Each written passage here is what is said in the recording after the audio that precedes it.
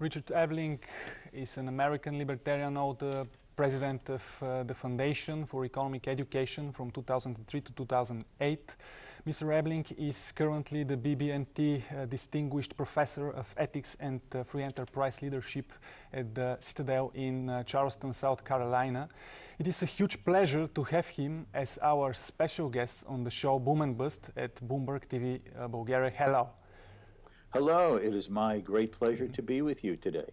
Thank you for being with us. Our first question is, have Obama's policy really changed the economy for the better? What's Mr. Obama's legacy, so to speak? Well, first of all, I would argue that Obama's domestic policies have done the opposite of what you suggested. Rather than making the American economy better, stronger, more productive, wealthier, it has done exactly the reverse. He entered the presidency telling the American people he wanted to bring about hope and change. And all that has resulted in is a growth of government regulation, intrusion into people's lives, higher taxes, a stymieing of the free market and the entrepreneurial spirit.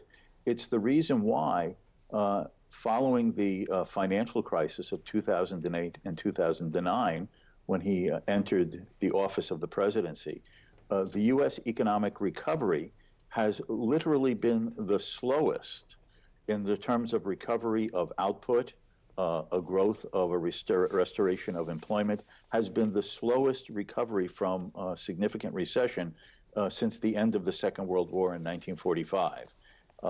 And in fact, income has remained significantly stagnant. And this from a president who said that he wanted to help the middle class and the poor rise up financially. And in fact, his policies have done exactly the opposite. The other part of your question is, of course, is that what is his legacy? Well, ideologically, his legacy has been to extend the ideology of the belief in government paternalism, the idea that those in political authority know better and wiser how to manage your life than you yourself. His specific programs, such as what is called Obamacare, the imposition of a form of national health insurance and health care in the United States, has been a financial and personal disaster for millions of Americans. It's being proposed by the new Republican Congress and incoming Republican president that it will be one of the first things repealed and done away with.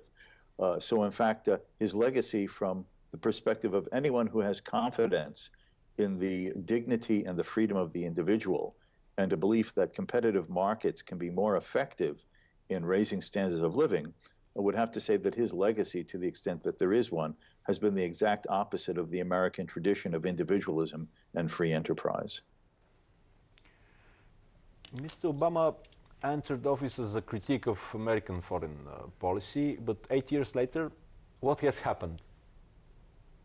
Well, Obama, as you correctly said, entered the presidency in 2009, arguing that the United States had been following a far too aggressive foreign policy, the wars in Iraq, Afghanistan, and so on. And in fact, what has Obama done? He's continued the war in Afghanistan. There are still American soldiers there. He has exacerbated the political and cultural difficulties of Iraq with a continuing informal presence of American forces there and American aid.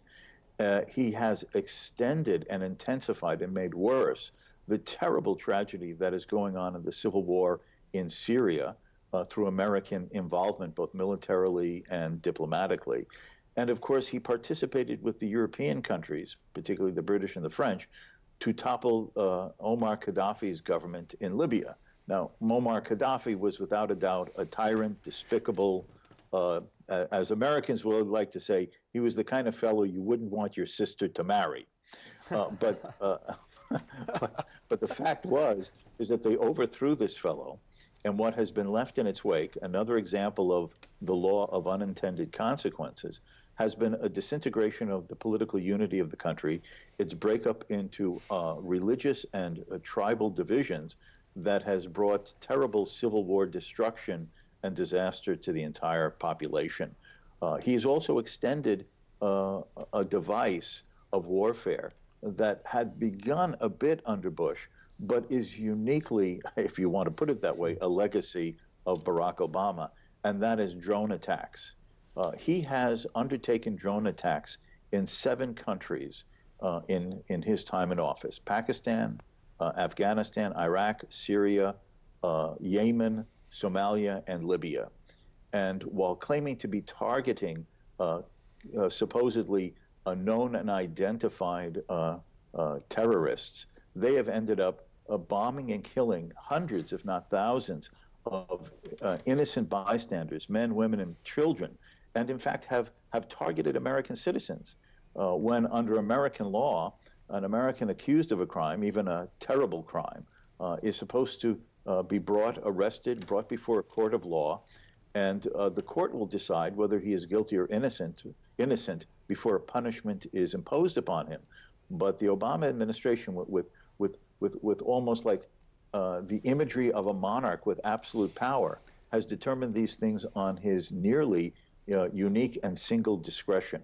And that too is a terrible legacy that Obama has left, because now it's a precedent that has been set for any future president, including the incoming one, Donald Trump. Mm-hmm.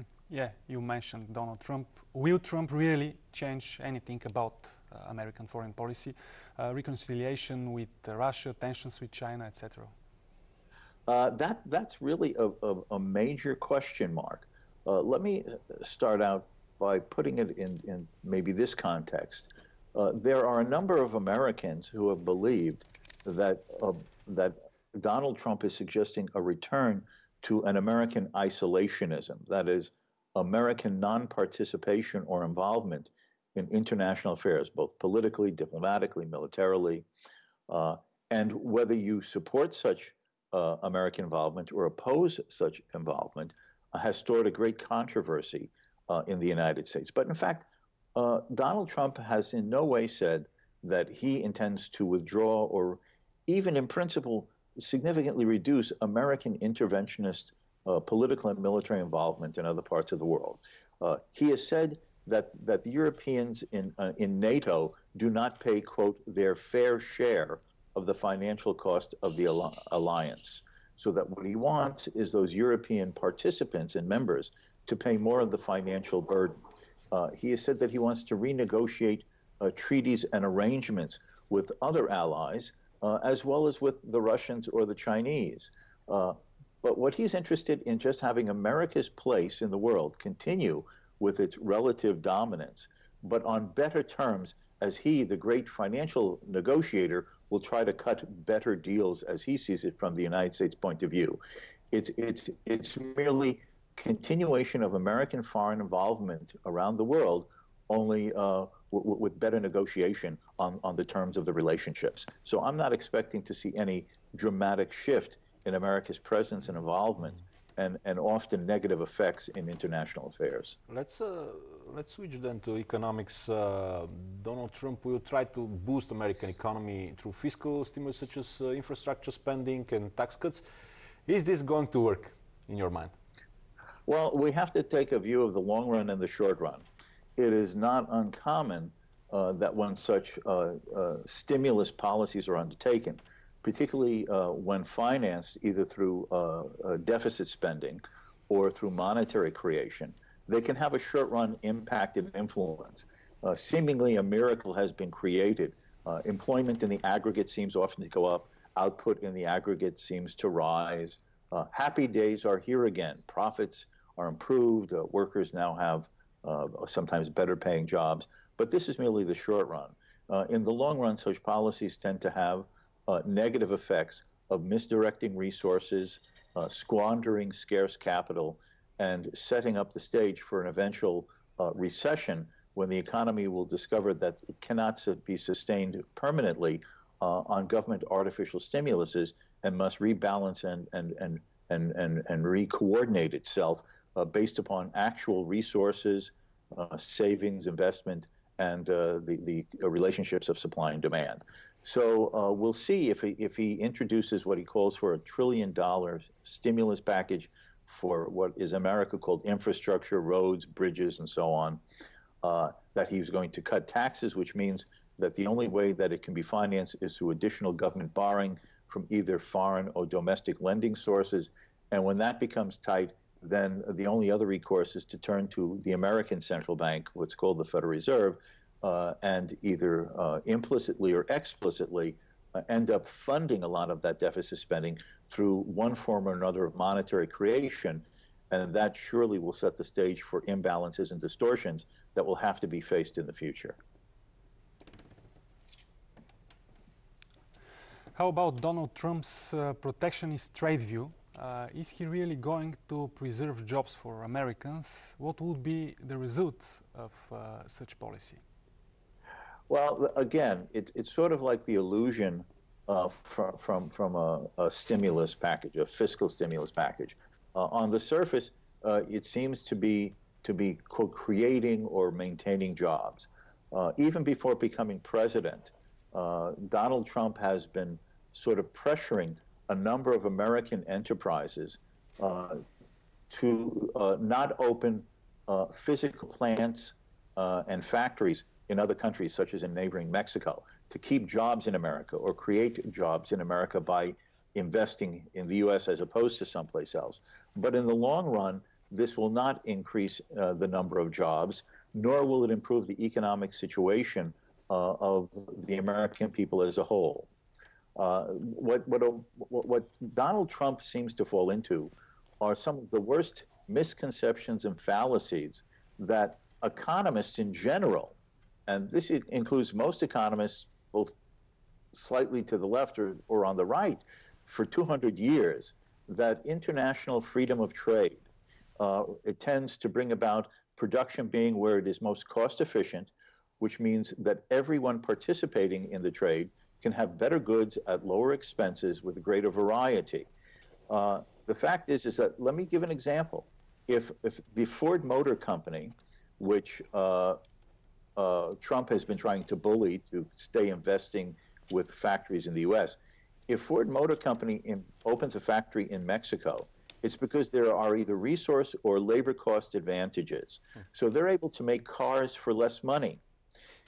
Those cars may very well be imported partly or totally back into the United States.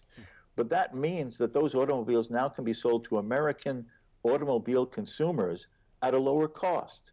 Now, let us suppose that a car, I'm just going to pick a number just for the sake of the example, would have cost $20,000 before the arrival of less expensive cars made in Mexico.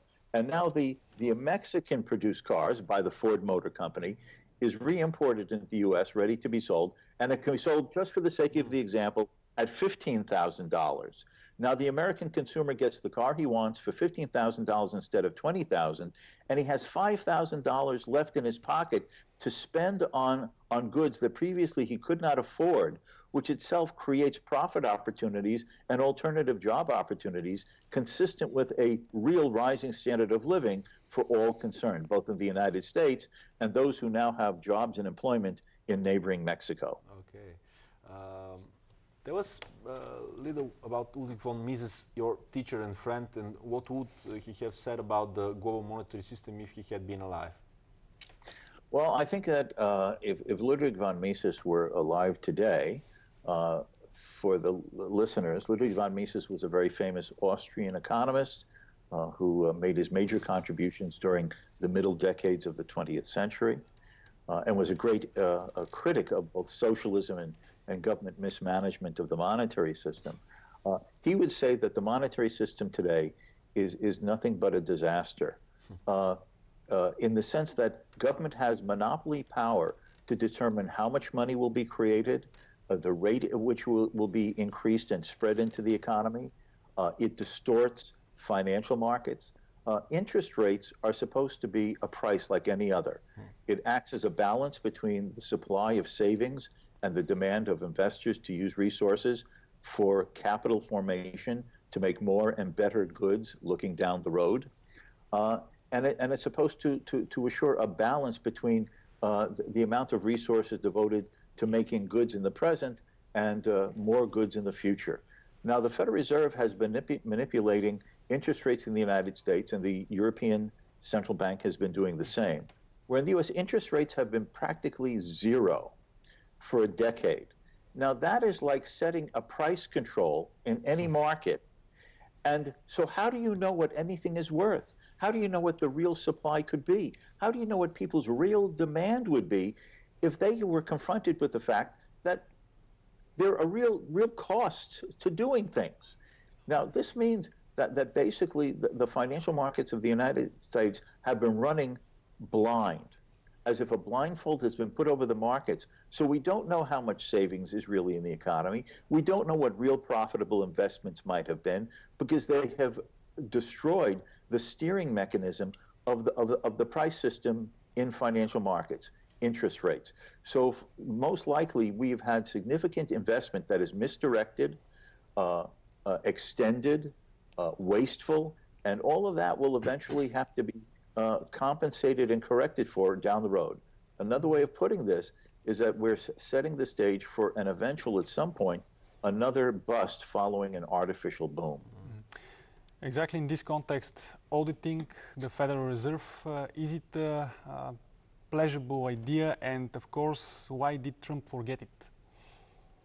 Well, that's another interesting question. The problem is that it is culturally and politically been so taken for granted now, not just in the United States, but around Europe, either in a country like Great Britain that has its own Bank of England, its own national central bank, or now with the euro, the European Central Bank, and of course the U.S. for over a century with the Federal Reserve as a central bank, that people cannot any longer imagine a monetary system that is not managed and controlled, and if I'll kind of say this, manipulated by the authorities put in place by governments. And to imagine a situation in which individuals can decide where they want to bank with private competing banks, and in which you, rather than just having the government's artificial paper money, it would be some market commodity such as gold, chosen by we the people as the most useful, advantageous, and profitable medium of exchange through which we undertake our transactions with greater stability and soundness than the roller coasters of inflations and recessions that central banks have put us through for well over a century now. Mr. Ebeling, you have access to Mises archives. Could you tell us more about that? What can we learn from the past so as not to repeat the same mistakes again and again? Well, it is very interesting. During the Second World War, after Ludwig von Mises came to the United States as an exile from war-torn Europe, he wrote a series of monographs on the idea of how best to bring about economic reconstruction for a war-damaged Europe. And most of his proposals that he presented in 1942, 43, 44, for instance, are still as valid today, even though a devastating war has not struck Europe or any other major part of the world, in the West at least.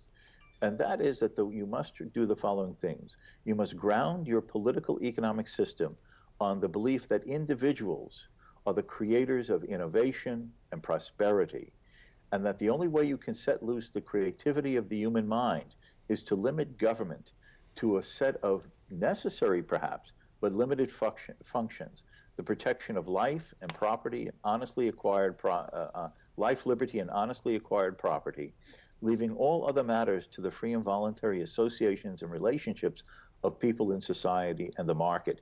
You set free innovation. You allow people to have the incentives to work, save, and invest. You allow entrepreneurs to rise up and pursue market created profits to find ways to make more goods, better goods, less expensive goods. And you have to base your monetary system on one that is not easily manipulated by governments for their own purposes. It will always be in the short-run interest of politicians who think no further ahead than the next election in which they're trying to be reelected on how to use the power of fiscal policy, taxing and spending, and the monetary printing press to serve their short-run interests at the long-run detriment of the society as a whole. Those are the type of policies that Mises proposed. That they're the tried and true policies that brought about the industrial transformation of the West in the 19th century and the beginning of the 20th century that gives all of us, perhaps not equally, but all of us, the quality and the standard of living that we take for granted, which would have been unimaginable, let's say, 100 or 150 years ago. And finally, are you optimistic about the future of sound economic and political ideas? Well, I'm not optimistic about the short run.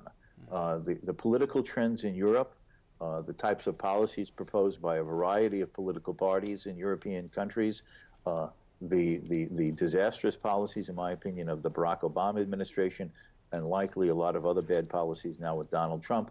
But I believe in the power of ideas.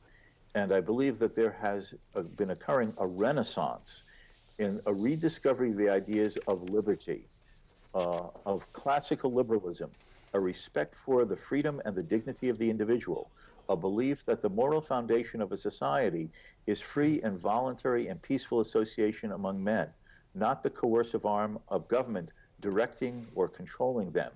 And that if that continues, and its corollary of the belief that freedom can only survive when there is peaceful, competitive, free markets, if those trends of a growing number of people in many places in the world appreciating this and influencing others, I think that it is very possible that looking to the decades ahead of the 21st century, we can see a restoration of liberty and freedom and prosperity. Ms. Ebeling, thank you for this wonderful conversation. Wish you all the best. Be safe, and thank you so much.